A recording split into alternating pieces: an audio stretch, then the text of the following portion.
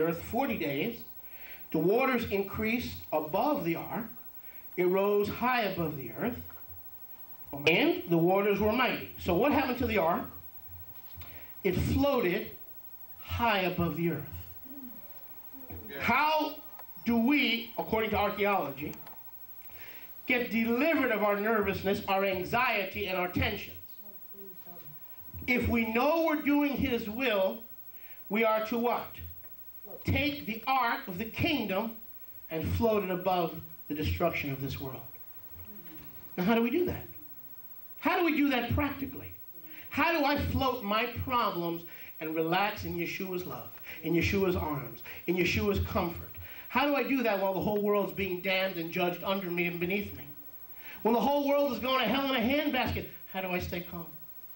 When my children are ill, when my relatives don't want to speak to me, when my own children, my own aunt and uncle reject me because I'm living Torah and obeying Yahshua, how do I stay afloat above the mountains of the earth, above the hell of the earth, the discouragement of the earth, the criticism of the earth, the ridicule of the earth, the drugs and narcotics of the gangs of the cities, of the inner city and the earth?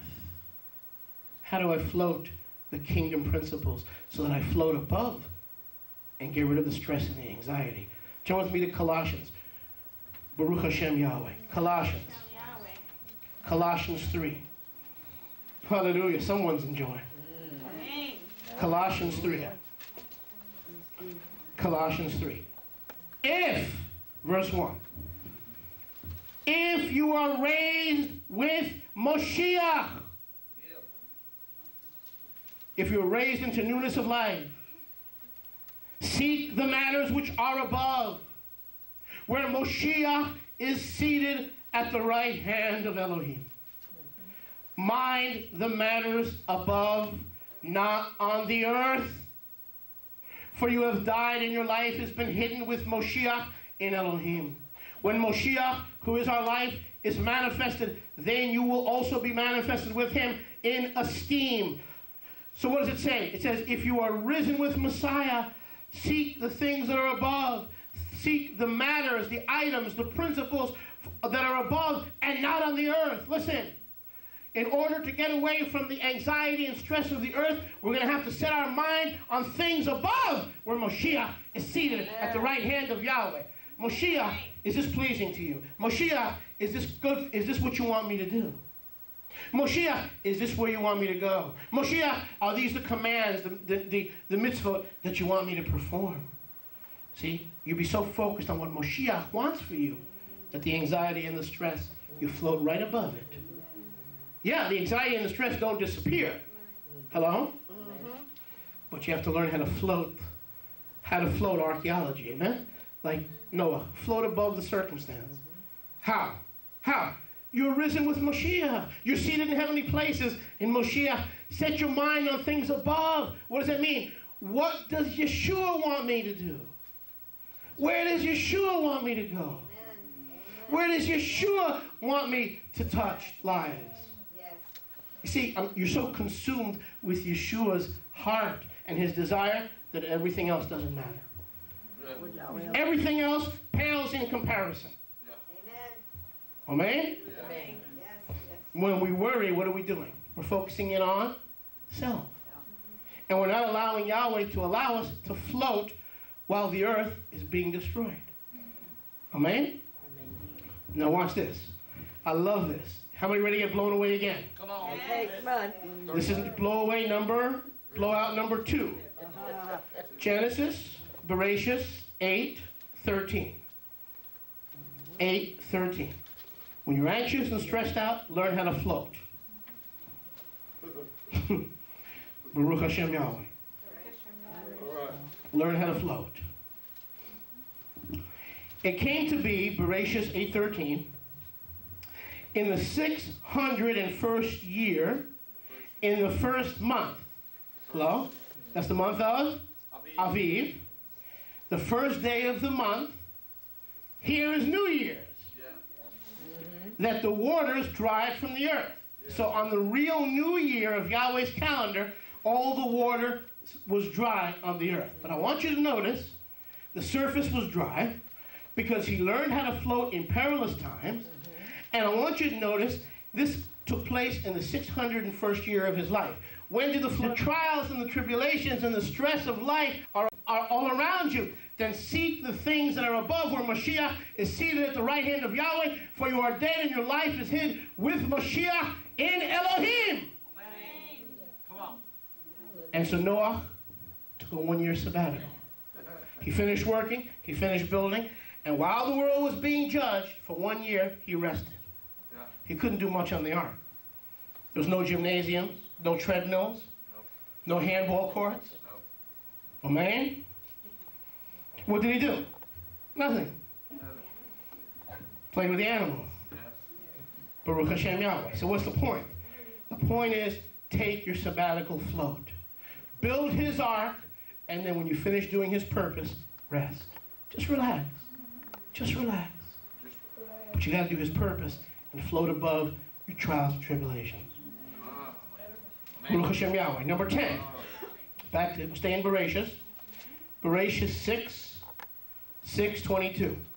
We used this scripture before, and I want to use it again. Bereshis 6:22. Noah did according to all Elohim commanded, so he did. The Titanic, how many remember a ship named by the name of the Titanic? Yes. The Titanic was built by professionals. Correct? Yeah. What happened to the Titanic? Sunk. The ark, Noah's ark, was built by an amateur. How many ships did Noah make before he built the ark?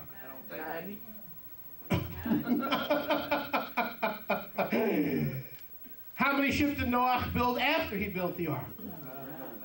It was a one-time thing. Yes. Hello?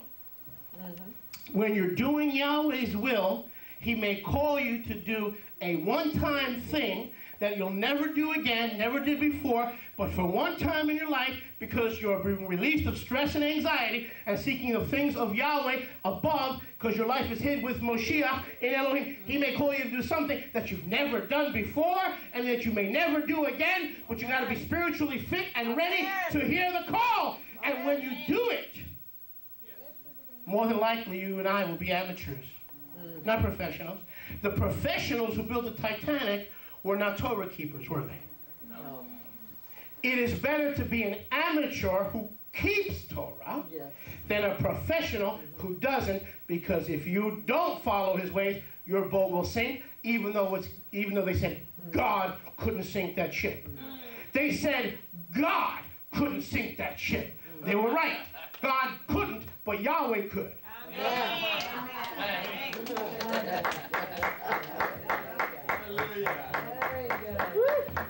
So Yahweh, what's the principle of archaeology?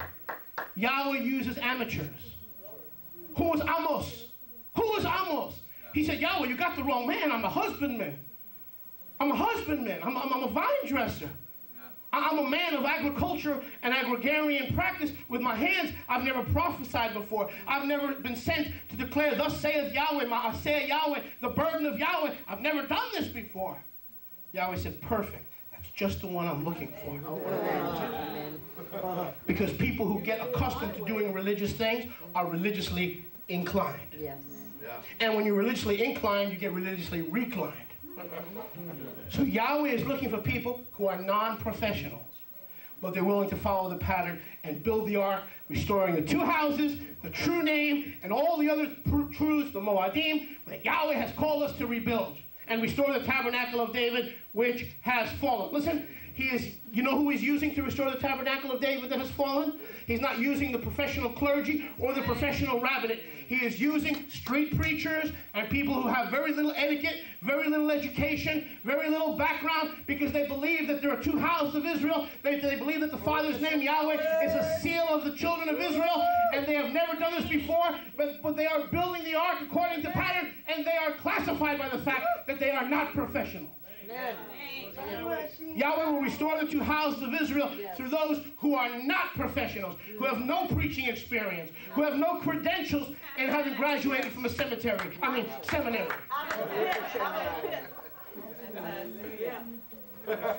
If you've never done kingdom building and now you're doing it, Yahweh is looking for an amateur, because when the amateur does what he's told to do, that boat will rise above the death, hell, and condemnation of this earth.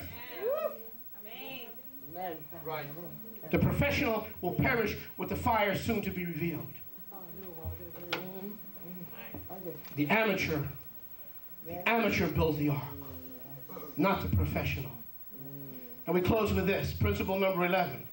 Bereshit chapter 9. Bereshit chapter 9, verse 11. It's true, it's true, it's true. Bereshit chapter 9. You gotta believe. Bereshit chapter 9, verse 13. Remember, just because your parents were building a religious system that you didn't understand doesn't mean they were right. Just because the Jewish people think that they are all Israel doesn't make them right. Now you are to build according to the pattern of the tabernacle of David, which Yahweh is showing you in these last days, and men will come into the ark, and they will avert the judgment and the decree. Amen. Is anyone getting this? Yes. Hallelujah. Wow. So if you're 600, you have no excuse. If you're not a professional, you have no excuse. Baruch Hashem Yahweh. If you have anxiety and stress, you have no excuse. Baruch Hashem Yahweh. You don't need to miss the boat. You can build the boat so others can get in. You don't need to miss the boat. If you build a boat, you will never miss the boat, because you're building the boat according to his pattern. What am I saying? Restore the tabernacle of David that has fallen. Maaseh Shlichim 15, 18, and 19. The prophets bear witness that the nations will return to Yahweh and rebuild the tabernacle of David, which has fallen. We are not to build the synagogue of the unsaved Jewish populace. We are not to build the church of Rome or her Protestant daughters. We are to rebuild the tabernacle of David, which has come tumbling down. Yahweh is looking for amateurs who have no religious tainting to do this work. Amen. Amen. Oh, hallelujah. I'm talking to somebody this morning. Yes. Amen. Bereshit 9, verse 13. Bereshit 9, verse 13.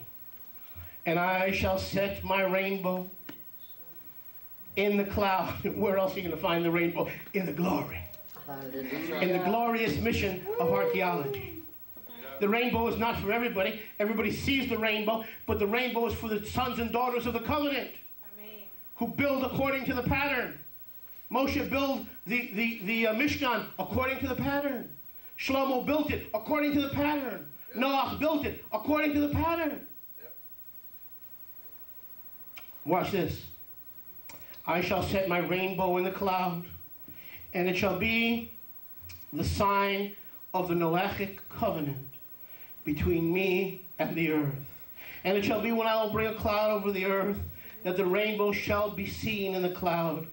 I will remember my covenant with you, Noah, between me and you. Notice, the rainbow is not a nice thing for the human race, and everybody could look at the rainbow. Ooh, isn't that pretty? The rainbow is a covenant sign for covenant people. And according to my Bible, Yeshua only has one bride, and that bride is Israel. Amen.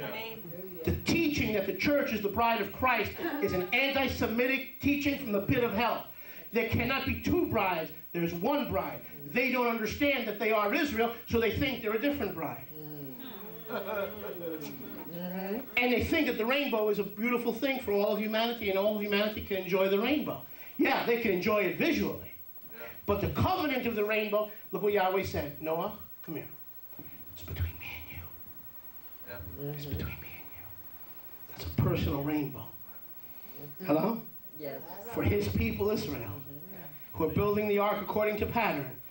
So others need not miss the boat. Baruch Hashem Yahweh. And others, and notice, because you prepared ahead of time. Noah, you prepared ahead of time, before it rained. Now watch this. Here's the covenant between me and you and every living creature of all flesh Never again will I destroy the waters, become a flood to destroy. The covenant was that the flesh of man would never again be destroyed by water. They were the beneficiaries. All flesh, listen, was the beneficiaries of the covenant. When you serve Yahweh, that rainbow sealing the covenant is between you and him, but all mankind benefits. Hello? Everyone you bring into the ark, who is the ark? Yeshua. Yeshua HaMashiach will benefit from that covenant. And all flesh will never again be wiped out by water because of one man's faithfulness. Amen? Amen. Be faithful. Remember, the storm is coming. But when the storm comes in your life, there's a rainbow between you and the Father, and that's his covenant to bring you out of the storm and into the clouds of glory. Father, we thank you and we praise you, Abba, for your goodness upon us this day. Karen, as you come forward, please. Toda rabba avinu malkeinu. Toda rabba avinu malkeinu. Father, we thank you for this lesson in archaeology that you have given us this day. And the principles that you have shared with us. Father, how to do the work in pairs for safety and protection. And how to plan ahead because the night is coming when no man can work. And how we should not miss the boat and stay physically fit. And Father, that you will always give us a rainbow. Even in the storms of life, we can count on the fact that there's a rainbow because we are in covenant relationship with you. And so, Father, all these lessons in archaeology that you have given us this day. Toda rabba avinu malkeinu. Toda rabba bishvil brit hachadasha. For the renewed covenant in our hearts by the blood of the Lamb. Toda rabba, Abba. Everyone standing, please. Everyone standing.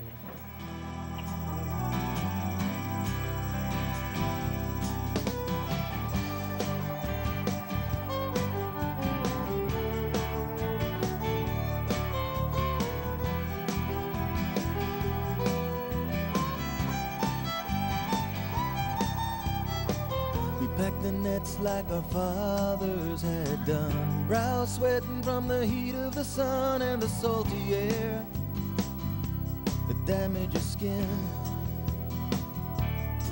We had a